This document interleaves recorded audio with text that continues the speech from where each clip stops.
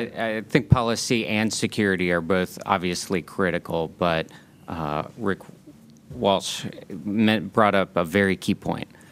Budgets have been cut off. There have not been new starts for multiple years now. We've been through some rough times. Right. And prior to kind of the budget crisis that the government was forced through, and I think is still kind of in at the moment, was that they looked at mobility separately as an individual piece that they had to go fund. And that's true from an infrastructure perspective, but from an application deployment perspective, that doesn't need to be the case. And the exciting thing is, as we're coming out of this, and we've seen at least some budget, that you have the visionary leaders in the government that are pushing forward and looking at mobility as part of every program that they are doing, as part of every application and the modernization that is occurring. Because if you are delivering an application today, if you're developing and then deliver it and it's not mobile enabled, it's going to be legacy application.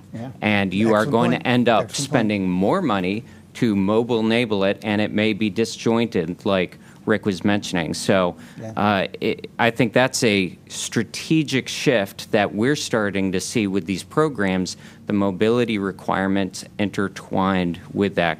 Rick Holgate, with his case management system and other items, recognizes in order to do the job effectively, in order to do it efficiently from a budget perspective, you need to plan that into your acquisitions and your applications that you are planning to deliver today.